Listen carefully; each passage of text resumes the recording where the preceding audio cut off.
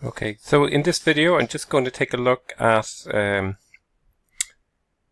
U10 Amber Lou's code for implementing Cox-Ross-Rubinstein model and Jarrow Rudd. And first thing I should do here is open up the Anaconda Navigator and from there launch Jupyter Notebook. And then what I'll try to do is implement the same format of code with the same frames, and just look at the how the data is inputted in, and the data and graphs that come back. Okay, so the implementation here, Cox-Ross-Rubinstein, but just for European options, as far as I can see, and likewise for Jarrow Rudd, European option. I don't think there's any specifications here for American options, and then some nice graphs as well, which have some pedagogic scope.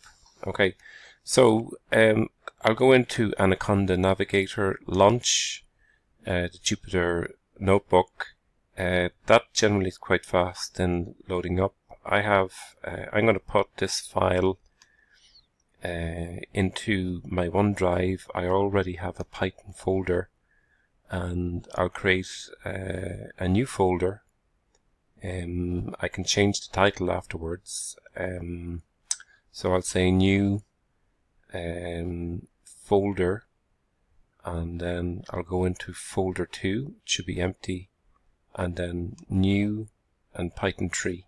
So that will give me then I can put in here Amber Lou's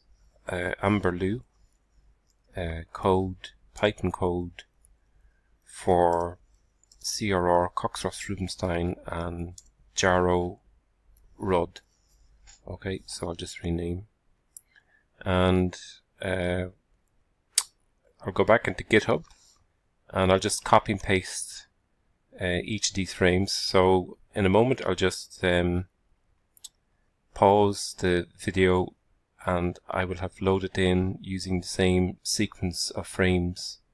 So I'll just paste in here, paste,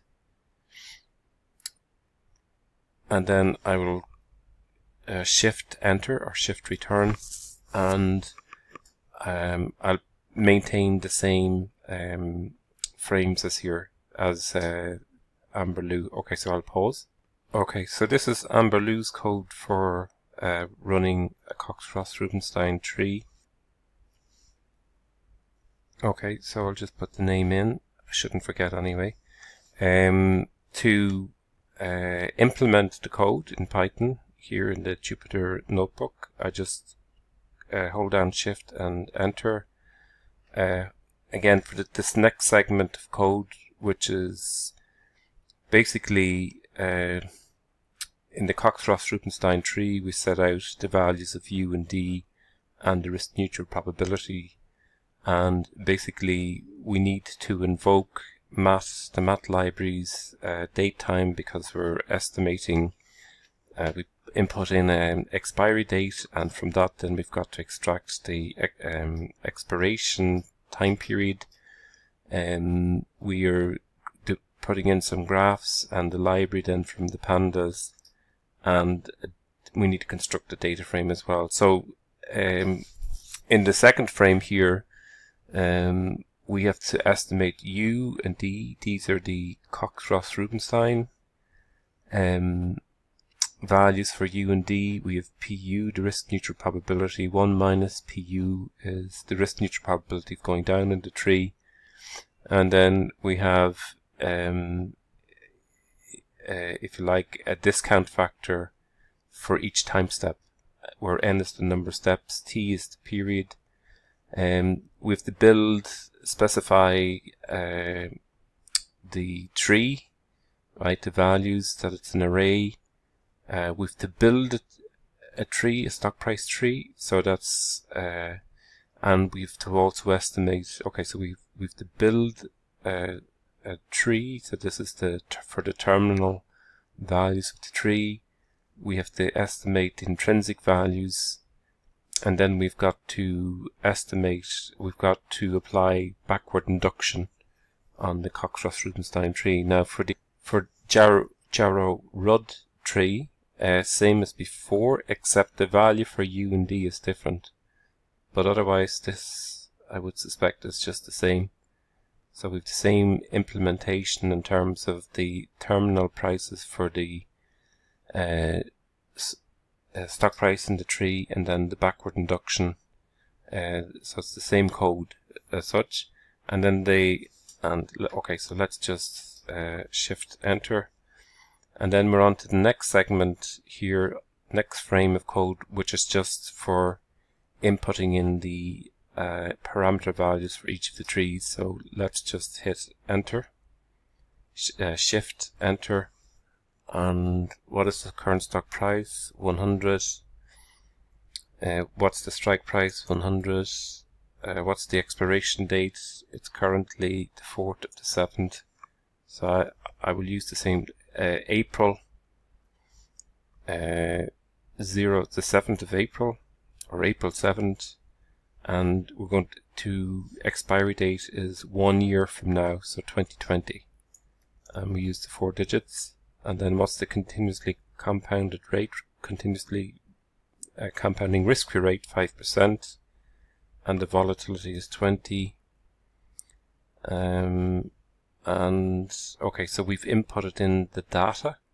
Then I go back into GitHub again, and so what's left to be done once we put in the data, then we want to build the frame for examining the inputs. Okay, so we come back in and paste that code in. Again, it's shift enter.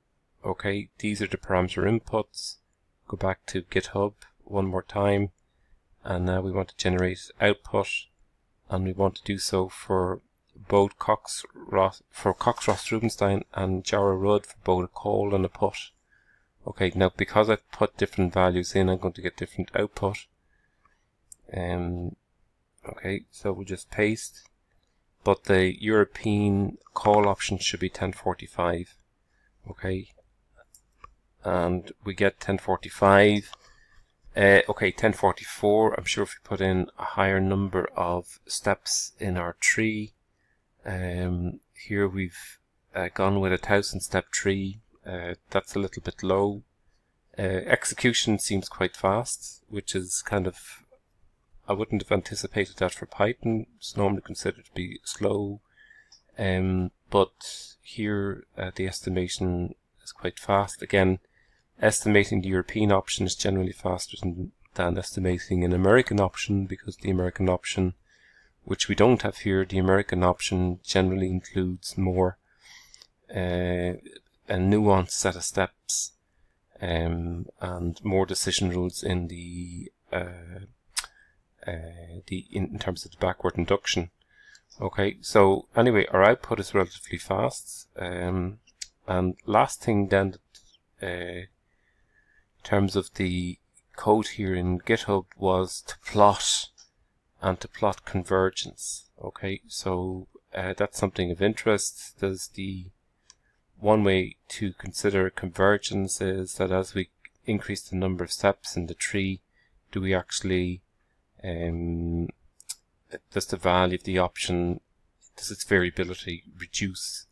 And okay, so let's just try and see, and we might consider how long it takes to run that estimation. Okay, so we'll shift and enter, and normally that should take a little while because we have 5,000 steps. If we look at the code here, it says start at 50 steps, go up to 5,000 steps, and do it in increments of 50. So the step size is increasing.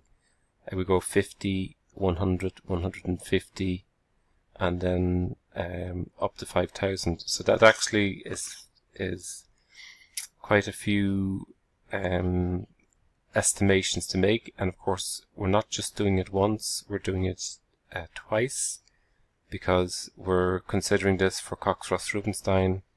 We're also considering this for the Jarrow Rudd tree. Okay, so I might pause, and we're probably already 1 minute in, so we'll have a look at this in a moment. Okay, so the estimation here has been completed. It's a fairly significant estimation. It's taken about 3 minutes to run, I would say maybe 4. But normally that would be fairly typical with a binomial tree, whether regardless of what kind of IDE you're in, it's going to be fairly intensive in terms of using computer resources. In terms of the runtime here, it wasn't too bad. I think about 4 minutes or so. I didn't pay very close attention, but it wouldn't be unusual that estimation time would be a little drawn out. So I think that's basically it. What we observed then, in terms of the estimation. Do I want to run this again? This runs 150. Again, it's the same CRR2. Okay, in this case it's a put option, and here we have a call option. We've a put option and before call, and what's just implemented here is a call option, and we're getting this nice convergence. Okay, so I'm going to leave it there.